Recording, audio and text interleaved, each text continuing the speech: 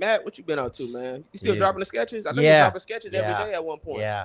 I'm still doing sketches. I'm not doing them as much anymore because I feel like around like 2021, my views were getting really good, and then they just kind of fizzled down. And I don't know if it's because sketches just aren't hitting as hard, or if it's just the stuff I'm dropping isn't hitting. But I'm still doing that, and I just started a podcast. Gotta get them titties in the algorithm, man. I do, man. do? I do. You can't have too many dudes in your sketches. You know what I mean?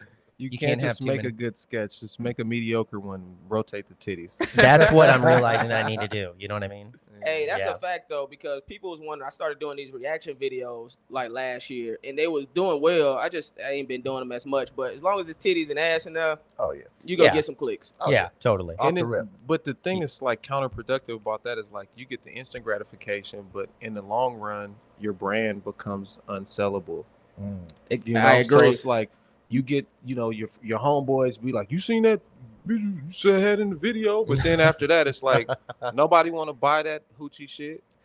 But at the same time, though, I feel like it goes back to what you guys were saying. Everything's becoming independent now. So it's like you kind of are just selling to the masses now. It's directly you and the people, basically. I feel like kind of like 2020 just poured gasoline on everything. Yeah. To where everything kind of became independent. But it is true. You kind of have to combine it with OnlyFans. You kind of have to have like, you know what I mean? Like, get on OnlyFans just as a talent scout. Be like, you got a lot of talent. Like smoking a cigar. Be like, you got a knack for comedy. We know cats will do it. I don't know. I'll be trying to get back into the catches and stuff. I mean, to the sketches and stuff. But I'll be feeling like people's attention span is so small these days. Like you have to catch them. Yeah. So I mean, you got shit like TikTok now. You got Instagram. It's like you got to like do it so quickly. And I'm more of a what I'm saying. I know that we all we're all writers. So I like to like flush it out. Like I'm more on the like TV show side of things, and at least in my mind, I'll be like, man, with this sketch shit, I can't even get it off like I really want to. Like a minute and a half sketch now is like The Godfather. People are like, ooh, that was long.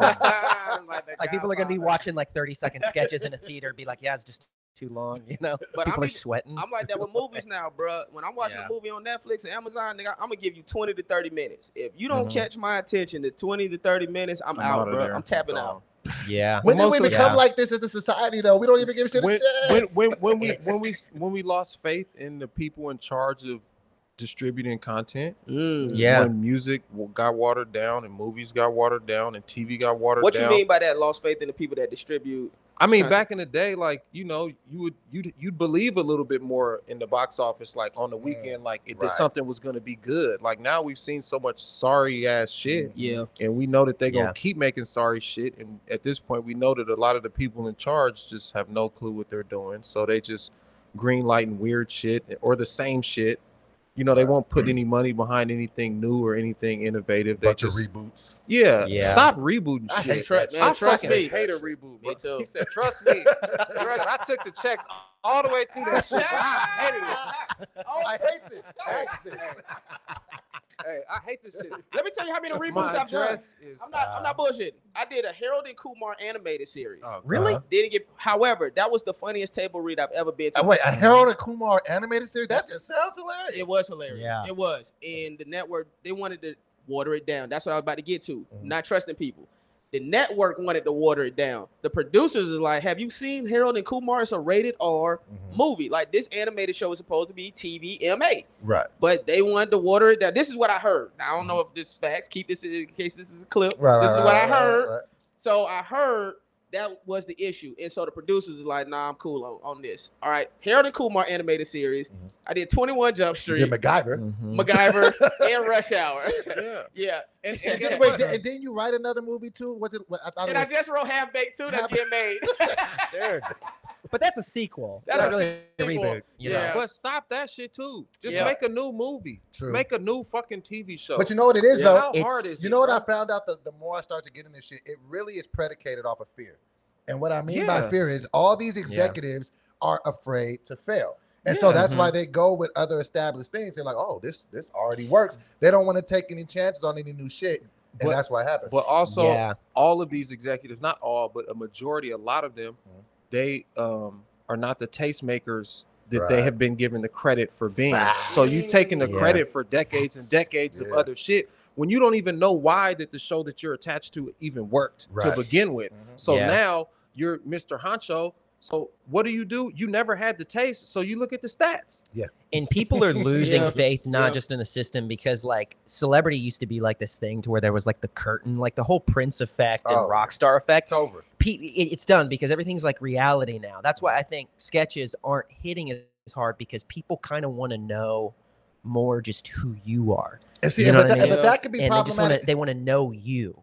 That could be problematic too, though, because I feel like there should be that buffer between, you know, entertainers and people. And sometimes, like, and I found myself just sharing a little bit too much, and I'd be like, damn, like, I don't even have no fucking privacy. I was gonna ask you about. See, Tony Baker had told me that he was like, you need to share more of yourself, which I don't think he was wrong. I mean, I feel like I probably was just promote, but at the same time, I'm like, what is sharing too much? Like, I feel like, don't we gotta have some sort of privacy? No, keep that fucking privacy and don't share anything. Just put whatever you want on the stage, but outside of that, keep that anonymity or at least that mysteriousness. That's exactly what I was about to get to. It's like, bro, like, how about you do something that's worth some shit? Keep some mystique about yourself, then just keep doing whatever the fuck you're doing that you get accolades for. Like back in the day, again, like, you know, come from an older generation of motherfuckers that was doing shit like, you had to be like one of the best people at what you did to become famous. Facts. So people were just worried about being the best at what they did, whether it was a singer, a dancer, an artist, whatever, architect, don't matter. Now people are just worried about the fame aspect and the clout and the this, that, and the other, instead of just like, you know, honing the talent. Right. But everybody's got a camera now too. And so everybody it's like wants to be where everything. the celebrity used to be, the cameras were fixated on one thing. Now it's like flipped. So everybody kind of wants to be in front of the camera now. Like your aunt and your uncle are like making videos. That's now, so true. My mama hit me up one day. She was like, my mom was like, I'm gonna get on TikTok. I'm like, you gonna get on TikTok? because as far as she's concerned or whatever, like there's so many people who you're like, well, if that person made it through whatever, because a lot of people figure it out just by being consistent. That's like right. Most of these sketches are trash. You know what I'm saying? Like when someone comes through and it's actually something funny is happening, it's real refreshing, everybody fucks with it, everybody's reposting it, it goes super viral, because most of that shit is lukewarm at best. That's a fact. It's meh. It's a lot of meh. It is. I love writing sketch. Like I like the old school like SNL, like, you know, beginning, middle, end, where there's like a twist at the end. You know, like that's what I always loved. But it's sometimes hard to get people to pay attention that's too to long. You on some YouTube shit. Yeah, you got to get them. That's YouTube. That ain't set them up. But not even YouTube, really. You know, well, I mean, YouTube, they won't even pay you if your videos aren't a certain length. I know you reach different brackets. So like YouTube is like the medium short form. I feel like platform. You can monetize your YouTube shorts now, though. Yeah, YouTube pays the most out of any no. Facebook. Facebook, really? I heard. Facebook is paying. No. Well, they pay more than YouTube. But it take more to get associated with Facebook or whatever, right? To qualify. But don't people get demonetized all the time? That's what I'm about to say, because YouTube, you're just monetized off rip. Like, okay, you do have to do more. Yeah, that's what I'm saying. Facebook is some special shit, like how they got Red Table Talk and all that shit. YouTube Red or whatever. What that shit was on? What the Red Table Talk was on, bro? Facebook Elite, nigga. Damn, nighttime Facebook, episode of that in a minute. Facebook After Dark, nigga. But it's crazy too, because like my nephew, he basically is just all he watches is YouTube. So he has no concept of TV. Like kids now, it's crazy. It's literally just YouTube. I'm the same way. I mean, I watch YouTube and then I'll watch Netflix if something is hitting. But like I have YouTube on my TV, YouTube on my phone. Straight up. When I go to my little cousin's house or little homie's house, bro, they watch YouTube, and that's why like all these podcasts and random YouTube series, you'd be like, who the fuck is watching these? And you'd be like, these fucking kids coming from. Yeah, where are these millions of views? Who are you niggas? Like, but they're there. Hey man, it is all about consistency, bro. I was just telling my home. That's why I tell comedians that's not booking stuff to just get online and be consistent, because at least you're building a fan base. Because if you just waiting for somebody to choose you, you may be waiting for a while. Roll me down, I get it. Hate that I keep winning. Stab my back, it's tempting.